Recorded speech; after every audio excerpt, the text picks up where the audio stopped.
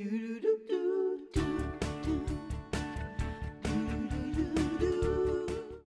back, everybody. Today we are celebrating baby, and Orly Shani is going to show us how to make an amazing DIY 3D decal situation for your wall that will really make your wall pop.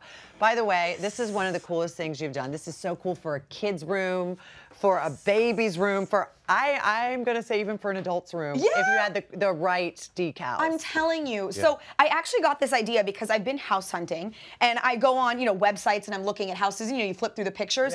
This exact thing was on the wall in someone's house, and I was like, I'm gonna buy that house. I'm obsessed with it. And I just thought it was really cool, and they actually had a different one in each room. So the original one that I saw that I liked was this skateboarding one, which is really cool because Connor is really into skateboarding now, and it moves fast and it's fun. But they had one of butterflies in the little girl's room, and you could do a bunny hopping in a nursery, or I mean, there's a lot of things. All you really need in order to come up with an idea is to Google the image with the word sequence at the end. So skateboarding sequence, or butterfly flying sequence, and it will show you the sequence from beginning to end, and that creates this sort of effect where you see the actual moving image. That's really the most important part of this. So Google, you can find free clip art online.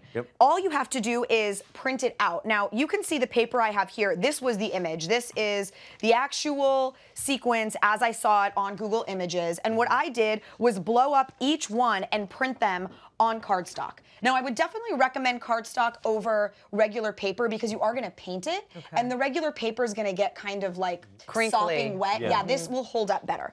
The next thing you're going to need is something like this. This is a adhesive spray, and I'd recommend using a stronger adhesive as opposed to like a tacky spray of some sort. Just want to get this spray over here. Right here. Right? We're just, there we go. All right, this spray. So 3M, this is really strong. This is going to hold really well. And you're just going to do a light misting. So I'm just going to mist on that. And now this is my foam core. Your foam core. You're like foam, whatever. So you buy a big block of it. So I cut out just what I needed for the sake of right now, but you would have a big one, and you would put each of these on. The next thing you need is your X-Acto knife, and we're just going to cut out this piece all the way around. Now, when you're doing it, what I would recommend, we learned in this morning, is go on all of the sort of straighter lines. So we're gonna start here, and it's easier, instead of now trying to curve down here, go here and run off to the end. And you kind of keep scoring it. Let me get one little part here so you can see. And what it will do is it will free this whole part. So now I'll come up here so that, and then you go into the curved parts because it's really hard to get in and create these straight lines. Because this is strong. Yes. So you start creating, you start cutting out chunks. Cut the fat away. And then go back and then go back in. Precise stuff. And what it does is it will give you a 3D image. Now, you can see on this one, see that white? That's before you paint it.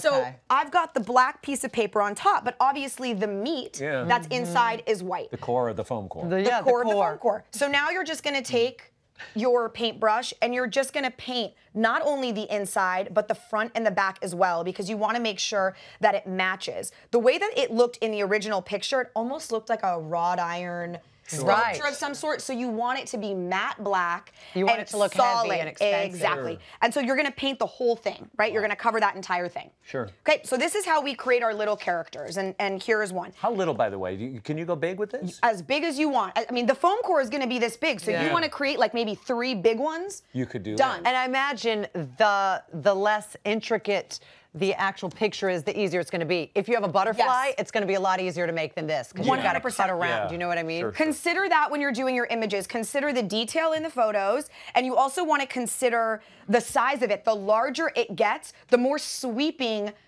Like here, for instance, if you look at the difference between these two, the same exact image was much harder to cut here because it was so small. So little things that were little wrinkles in the pants were easier on this one because they were just bigger. So the larger you go, the easier it is to cut out. Okay. The next thing you need, these are these little wooden discs. They come, we got them at Joann's craft store. They're like, I don't know, 50 cents for a little bag of these guys. And also wooden dowels. This is how we actually create the 3D pop art aspect of it. So what we did is we cut these down into about a 2.5 inch size here so that they weren't quite as long. And then I spray painted everything black. There you go, you can see it. So we spray painted everything black. Now, all you need is your hot glue. So I'm gonna do a little hot glue here.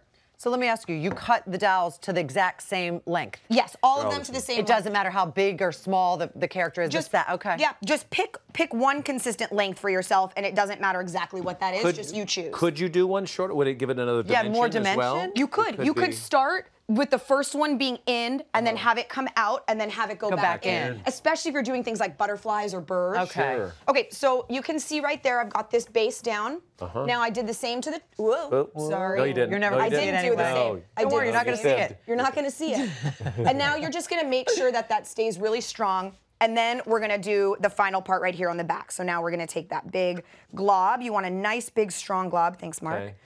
And then if you pop that on, and we would go ahead and let this dry. And to get it on the wall, this is my favorite part. We're using this. This is the double-sided, really strong, super padded. This is by Scotch.